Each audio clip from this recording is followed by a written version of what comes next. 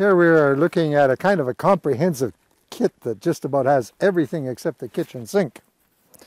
The most complex part of the kit sometimes is the zip-up bag that contains your kit, and that's where many of the commercial type kits maybe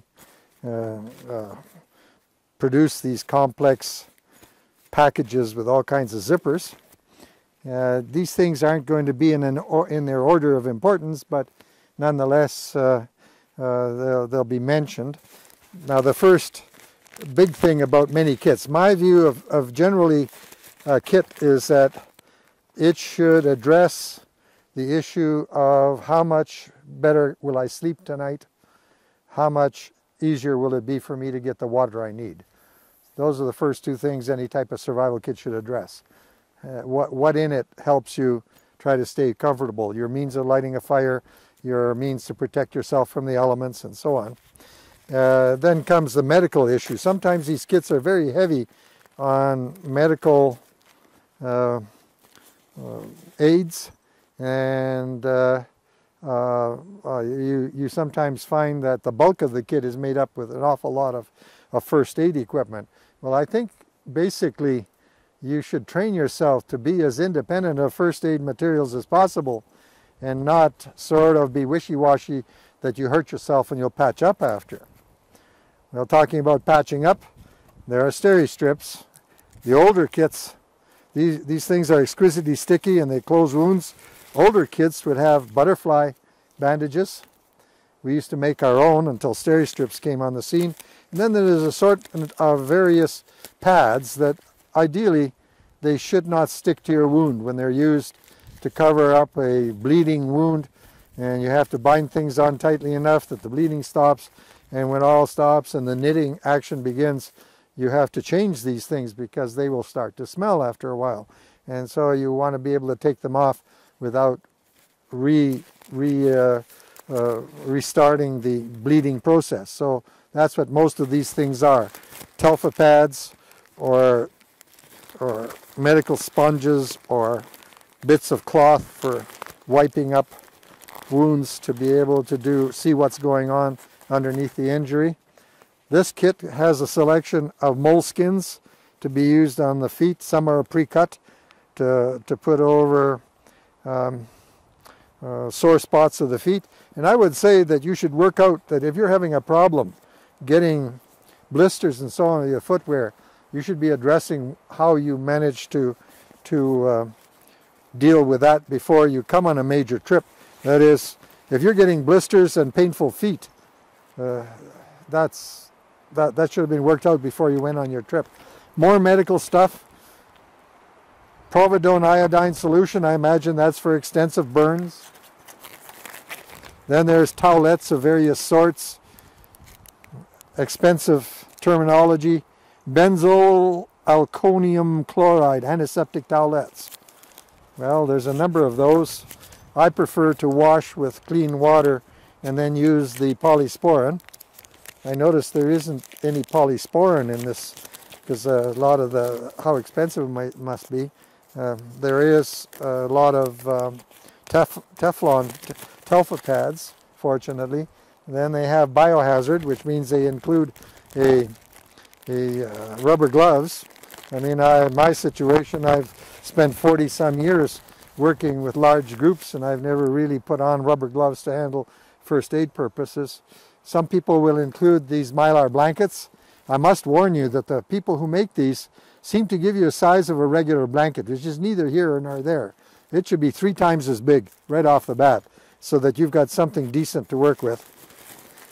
And there's some kits even contain a little headlamp. Well, flashlight has its place, but on the darkest night of the year, I still see 1,000,000 times better than a blind man.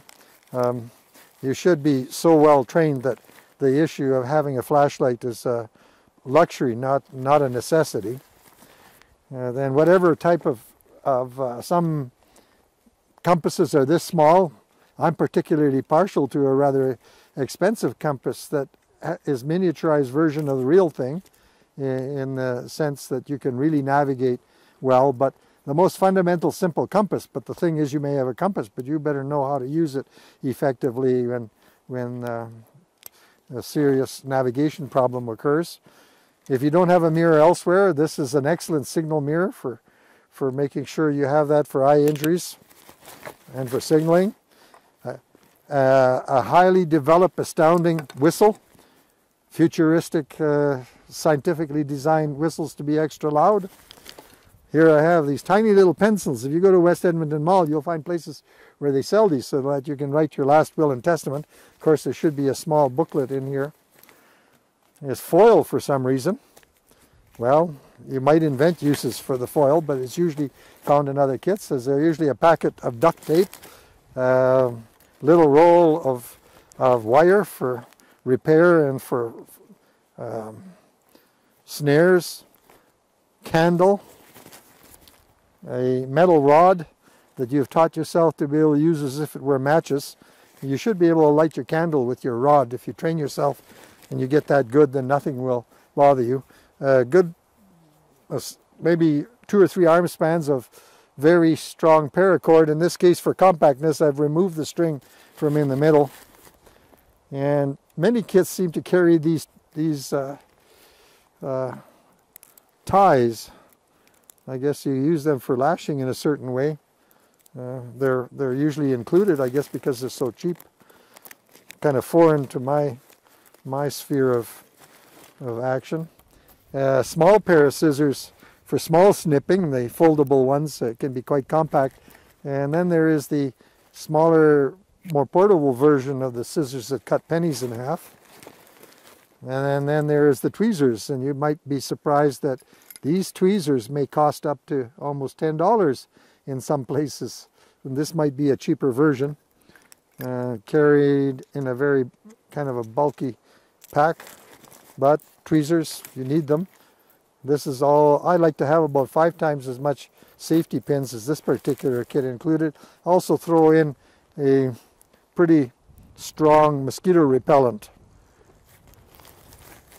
Then comes the type of towelettes that are very compact, and when you open one of these, I'm really impressed with how large a package you come up with, provided you can break into it in time. But they're